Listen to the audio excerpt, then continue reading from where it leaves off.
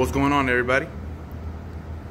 So if you got an E3 code on a Premaire Ptac unit, that is usually the indoor coil thermistor. So I'm gonna show you how to fix that. All right, so here we go.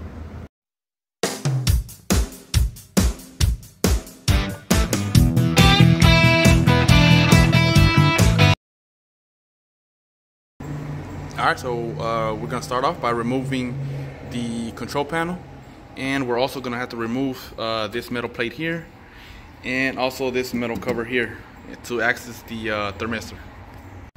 All right, so once you got your covers off and the control panel off, this is the sensor right here. Let me see if I can. It's gonna be this one right here. So you just simply pull on it. Sensor comes off and disconnect from over here.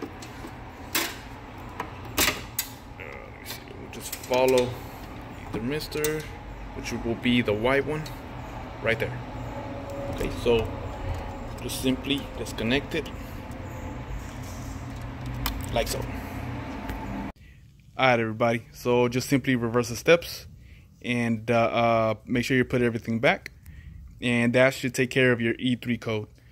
Just make sure that the unit's not freezing up, because if the unit's freezing up, more than likely it's just low on Freon, and that E3 code might pop up again.